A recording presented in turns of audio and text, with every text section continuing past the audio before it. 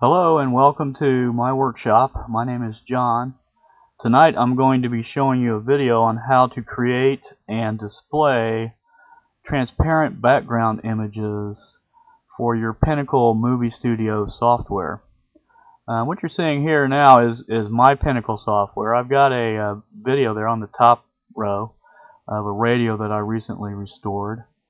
And what I want to do is take this, which is a title track, and I'm having trouble with my screen capture software is messing with my memory. You should just be able to double click on that screen title and it should pop up the editing window, but I have to go through all this to get to the edit window, and there we go. And now you can edit. Technically, that black screen area, you should be able to see the video through that, but again, my screen capture equipment software kind of messing with my memory, so you can't see the video, but on yours you will be able to see your video. And you just put, I just put that arrow from my collection of different transparent TIF images. I put that arrow in the title track so it kind of overlays my radio video, and you can see I put it right in the middle. There's no background to it. Let me show you how I create an image for that. It has to be a PNG or TIFF image to start with. This is a vehicle I'm selling, and I've got a few pictures of it. So what I'm going to do is turn this into a transparent background image. What I'm doing here now is just making it a lot smaller so it's easier to work with. If you're familiar with Paint Shop Pro, this is Paint Shop Pro 5. I've had it for a long time, probably 15 years. And I will keep it forever because, by golly, it was expensive when I bought it, and now I'm not buying anything else. You need to create a new layer. You know how to do that. Work with your software to get a second layer. I'm going to color that second layer a bright green so that as I erase parts of the top layer, the bright green will show through and I'll know what has been erased. I'm going to make my brush a little bit bigger. Excuse me. What I want to do is get rid of as much of this extraneous stuff around the car as I can. The idea here is just to get everything out of the picture but the car on this particular layer, and we are working on the top layer now. You can see the bottom layer, the green, coming through as I erase. It kind of helps guide me on where I need to go. I got all the perimeter done, got all the heavy stuff done. So I'm going to get in a little closer. I'm going to make my brush a little bit smaller, a little finer. And you can see the settings on my control box there. That's what you use for Paint Shop Pro 5. I don't know about any other programs that you use. You just have to play around with the control settings to get you a good eraser brush.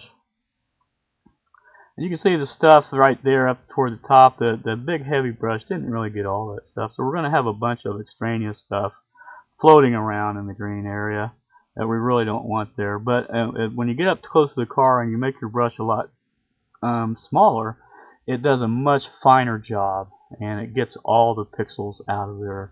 I'd say within about a half, what you're looking at, and within about a half inch around the perimeter of the car itself. It's going to be absolutely clean. So, and that's what we want. I'm going to take a selection tool and just select within that half inch around the car so that I'm not going to be picking up a lot of the extraneous stuff that's out around the edges there. So cleaning, very good. I apologize for the length of this video, but it might help some people to understand what it means to add a selection to an alpha channel on your image, and that's what we have to do in order to make this transparent on Pinnacle software. First, we have to come up with the selection to make transparent. So, and that's what I'm doing right now. I'm just getting rid of everything I don't want to see when I show this on my film in Pinnacle. And I pretty much have almost finished here. So what I want to do is take a look and see where I'm at. If I select all and then come down and hit the float and then defloat, and then you see I've got a bunch of extraneous stuff all around the car, so I want to get rid of it. I'm going to select none. I'm going to grab my selection tool, and I'm going to select within that half-inch area that's really clean, just around the car. There on the top there, I kind of cut the car off a little bit, not a problem. We're going to go back in a minute and add that again. There around the left front fender, you can see I missed some stuff. I'm just now recognizing that, so I'm going to go back and get my, well, first I'm going to add that. And when you want to add to the selection, just move your cursor up there, hit the shift button, and you'll see a little plus sign next to your little mouse, and it will let you add any part of the picture onto that current selection that you want to add onto. Got my eraser back out, and I'm just cleaning up that car a little bit around the left front fender. So I've got my selection pretty much where I want it. Now I'm going to go up and hit the float, and I'm going to go back to selection, hit the defloat, and I'm going to go back up one more time, hit defloat again, and or float, and see what happens. It drew that selection right to the car, exactly where I wanted it at. No more and no less than the exact car that I want to see in my picture. So now, what I want to do is I'm just going to copy that image and get rid of this nasty one because it's got a bunch of crap in it. This layer has only the car in it, no extraneous stuff anywhere around it. I do need to create a second layer so I can give it a background image. I'm going to do that. I'm going to drag that second layer down to the bottom. I'm going to give it a distinctive color that's different than the car is. Of course, the green is going to work fine here. Now I want to reselect. I want to get my selection back, so I'm going to select all, because remember now this is a clean layer. Now I'm going to hit float, and that's going to give me a very good selection right around the car. I want to save that selection. Go to the selection menu, hit Save to Alpha Channel, and that saves that selection to an area of the image itself. So that's actually going to be inside the image, and Pinnacle will be able to recognize that selection when it sees this picture. Now we're going to save it. We can save this as a PNG file, or we can save it as a TIF file. I found that TIF files work best for Pinnacle. In fact, I don't think I've ever even tried PNG. Maybe, I don't know. Give it a shot, see what you think. I'm saving this one as a TIF file, and the selection information is saved to the alpha channel. And so once that's saved, of course I'm looking for a directory I can save it to that I will remember where it is. The older I get, the less memory I have. So let's save, and you can see that I'm having trouble here because the screen capture program is messing up my memory. I should be able to just double click on these folders, but I can't because it won't let me. But anyway, got her done, got her saved. Now we're going to go back to Pinnacle, back to my video. I'm going to open up that title track right there. I'm going to edit that. I want to get rid of that right there. I'm going to cut that arrow out of there. Now I want to go find photos, and I want to find the directory where I saved that car photo. Take me a minute here to evoke my memory. And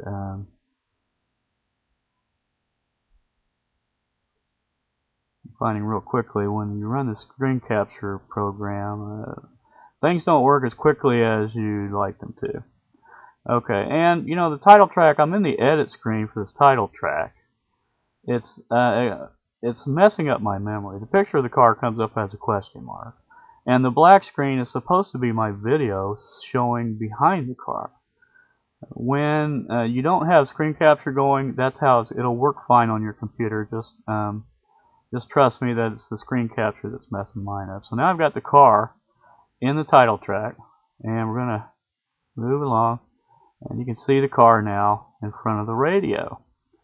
Of course, my video of the radio is a little shaky, but the car is very steady because it's in that one spot right where I put it, just to the left of my thumb or finger, whatever that is.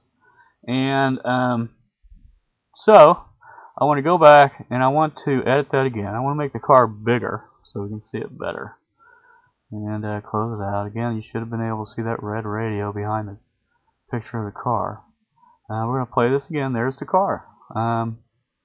Right in the middle over the radio. Pretty big and fancy. No background to it. It's completely transparent. And anyway, this, friends, ladies, gentlemen, is how you make a transparent background image in a TIF format that will work with your Pinnacle movie recording software. If you have any questions, just please feel free to write them down here. I'll try to answer anything I can. I'm not an expert, but like I have been working with PaintShop Pro since I bought it like in 1994. So I'm pretty good with this, and I'm fairly decent with Pinnacle, so I should be able to help. Okay, so enjoy your night, day, morning, whatever you got there.